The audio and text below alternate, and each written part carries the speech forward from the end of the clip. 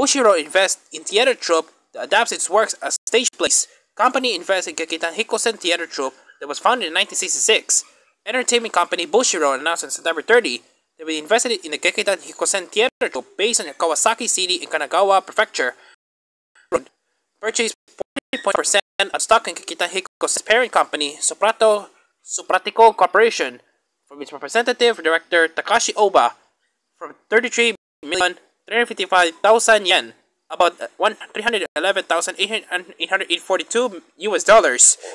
Bushiroad stated that they invested in the troupe so that together they can develop more stage plays based on its properties. Bushiroad started working in the stage play business when it launched its Revue Starlight Multimedia franchise in 2017 with stage musicals and a TV anime. The company stated it is recognizing more and more the importance of stage plays for its properties. During the partnership, Bushiroad and Gekidan Hikōsen will also work on stage play adaptations of other companies' works and additions of Bushiroad properties. The company added Gekidan Hikōsen is a well-regarded troupe that has been in business since September 1966.